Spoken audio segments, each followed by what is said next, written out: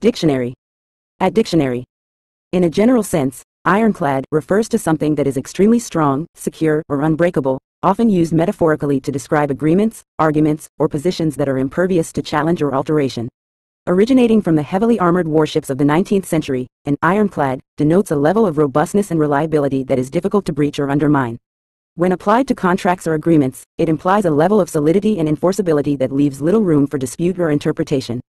Similarly, when describing arguments or positions, it suggests a degree of strength and validity that withstands scrutiny or opposition without faltering. Overall, ironclad conveys the notion of something that is fortified, steadfast, and virtually unassailable.